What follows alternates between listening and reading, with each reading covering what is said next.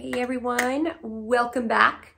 I am going to continue this little episode here and continue diving through some of my samples for all these incredible fragrances that I want to check out and share with you. So if you want to go on that little journey with me, stay tuned.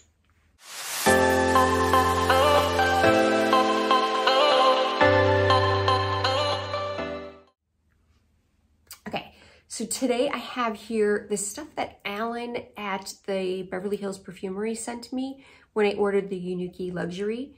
So he also sent me some Ormonde Jayne samples. So I want to go over a few of those and then some more of the Youniqu Luxury. So the first one I have here is Levant, which is bergamot, mandarin, tangelo, and rose petals at the top. I get that bright citrus for about 4 minutes. I sprayed these a second ago. And then I get that rose. Lily of the Valley, peony, orange blossom, jasmine. Wow, very like light white florals there. In a cedarwood, amber, musk. This is great in the summertime. This is very light. I think I know what friend is gonna really like this one too. I know who's alley, another creator whose alley this is totally up.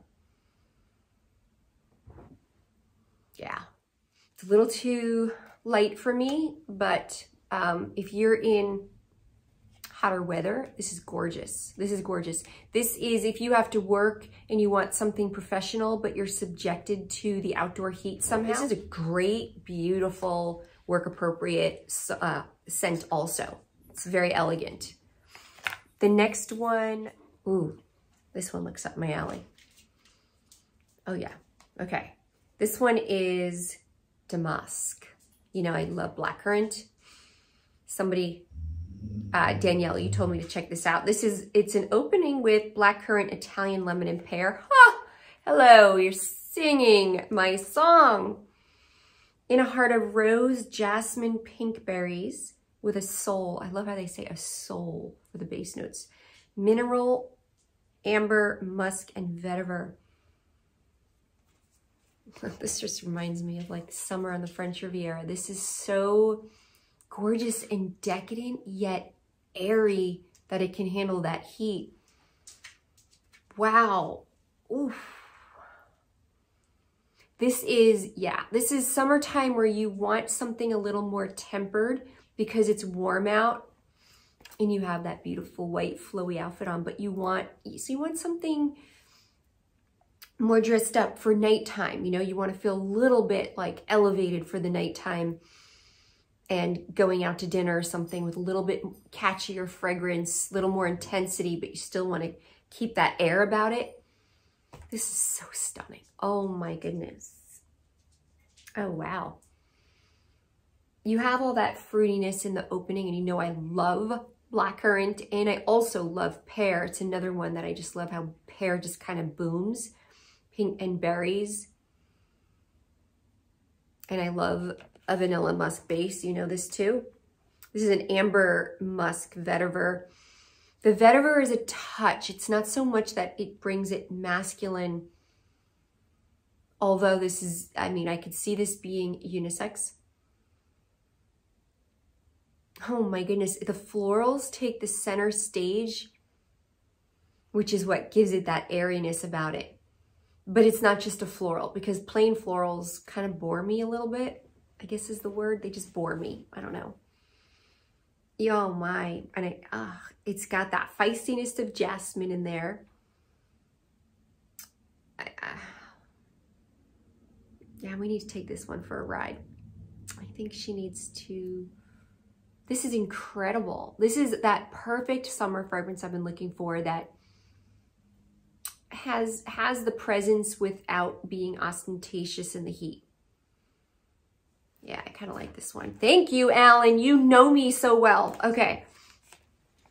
Now that, gosh, that's captivating. So then we also have here Xandria. Rum. Oh, yes. And something woody. Rum, rosewood, apple, and then Ceylon cinnamon, tonka beans, dry amber, musk, guaiac wood, and earthy accord. This is shockingly good. If you say those notes to me, I'm gonna be like, a little too wintry feeling for my taste. Probably gonna be very fall winter. But there's something mysterious like about this one. Mysterious and elegant. That untouchable woman, but has so much class. Not just, you know, Hollywood untouchable. This is like the elegant woman everyone wants to know or admires. This is, the guaiac wood in here is so gorgeous and elegant. This is really good quality. This is incredible quality. I don't get too much cinnamon. I got it in the very beginning. I don't need more, which is good because, you know, I'm not a huge cinnamon fan. I only like it as a dusting in there. I don't like it to show its face too much. And the rum has settled down. This is not too boozy. It is just enough. It's ladylike. Oh my. Yeah, the more it dries down, the more it blends together, settles down, and just creates this creation versus every little thing kind of blasting its name at you. It makes, and it's not, it doesn't strike me as a huge projector. I'm not wearing it. It's a strip, but there's something a little more demure about it with these rich notes. It doesn't scream at all.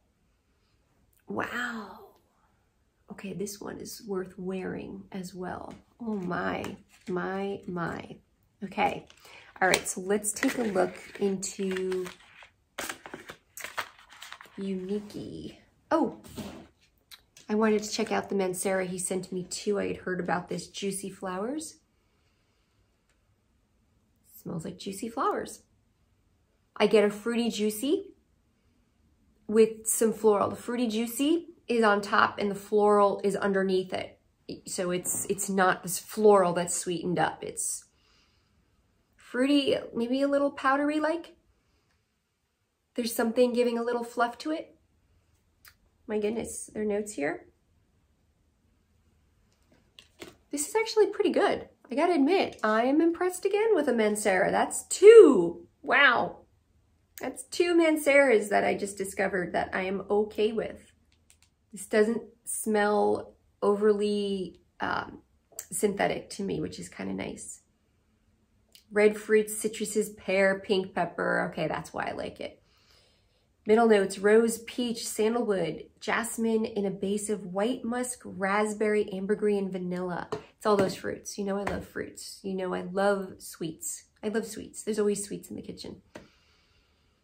But it has that vanilla, powdery, musky, with the white florals. This is really pretty. I gotta admit, I actually kind of like this one. I found a Mancera that I like aside from Oud Orchid. Pretty cool. I think that came out in 2020 or 2021. One of those. Oh, let me look. 2020. Yeah. So let's check out, let's dive into another. I'm dying to like go through this kit. So go through it with me. And by the way, I went through Hidden Accords 2 videos ago, and I can be a little obtuse at times. So, hello, duh. Hidden Accords makes sense. I kept saying that the vanilla and orange flower were this duo that was prominent, but there's all this other stuff fleshing it out. Hello, Hidden Accords. So it is that duo, but there's all these hidden accords kind of dancing around it, flashing, kind of taunting and teasing you that can't quite get a grip of what they are. But in the same token, I haven't worn it. I've had it on strips. I've had it around me. I've watched it dry down, but I haven't worn it. And a lot of times when you wear it, you can get better acquainted with those accords. So I'm looking forward to wearing that one for sure. It's it's up my alley. It's got a creaminess to it, but it's not entirely like Love Don't Be Shy. It's similar because it has that duo in it. but it doesn't have that marshmallow creaminess. I just wanted to clarify that. Let's see, what's another one I haven't tried here? Izmir sounds really good. Pineapple, rose, orris, clove, tonka bean. Huh, okay, come to mama. Let's try you. Let's try Izmir.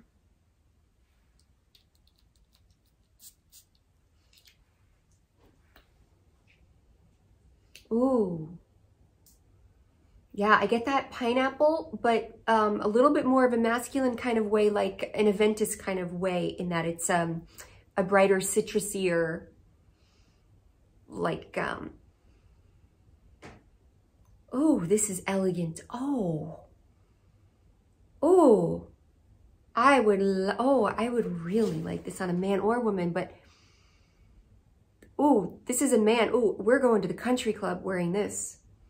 Oh yeah, we're wearing a golf shirt and sport jacket with this very refreshing, elegant fragrance. Oh my. Oh my God. This smells very upper echelon. Certain words I hate using. This smells very upper echelon. Pineapple, rose. I'm not getting that rose. I'm getting, oh my. It almost has like a vetiver in there.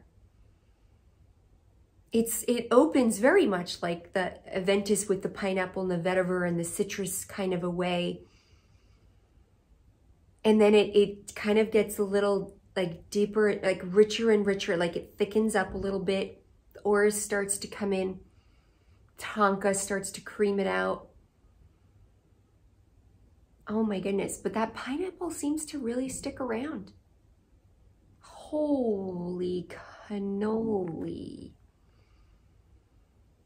Okay, like I said, one is just better than the other in this batch. The Izmir smells very summer, daytime, fancy affair.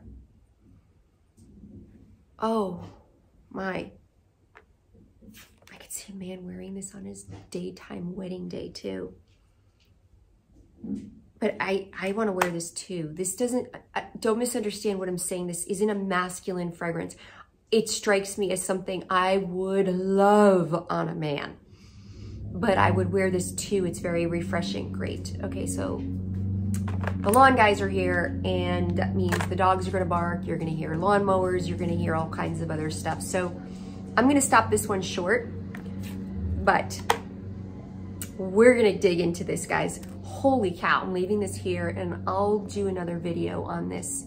This is incredible. I'm loving this house. You've got to check this out.